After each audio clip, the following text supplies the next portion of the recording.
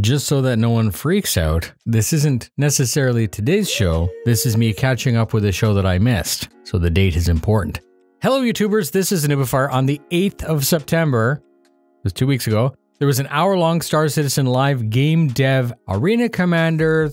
Here's what you need to know. We had a designer on the AC feature team and we had a programmer on the AC feature team. Plan was to play Arena Commander 320 on the PTU and talk about it as players tried to kill the developers. Gun Rush was the first game mode. We were shown the new unified GUI, graphical user interface. Everything you might want is here on one page, online friends list, a big list of game modes. There were some mild spoilers where we found out that there would be bonuses for winning gun modes with Big Bear Head. Killing a player moves you up the 16 levels of the gun ladder and you get a new weapon. When you max out the ladder, you need to get a knife kill and then you're crowned the winner. This mode helps the developers balance weapons and adjust spawn logic. The stream went dead for 20 seconds and then returned. 18 minutes into the stream, they switched to Squadron Battle. This map would be a new PU location that was added into AC, Jericho Station. Some of the new maps are close to the planet in the atmosphere. They had hoped that the map rotation would be in that environment.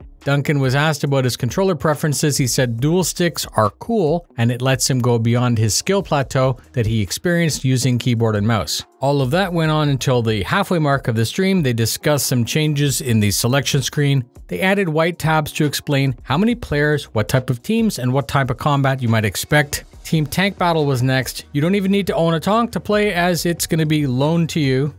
Chat asked why the tanks were flipping over and bouncing all over the place. They said that would be fixed on 320 Live, but Level Cap just did a video and it doesn't seem to be fixed. Anyways, I got sick watching the footage of the tank flipping and bouncing all around. I took a break to make breakfast, which was a bowl of cereal and coffee. Thank you for asking.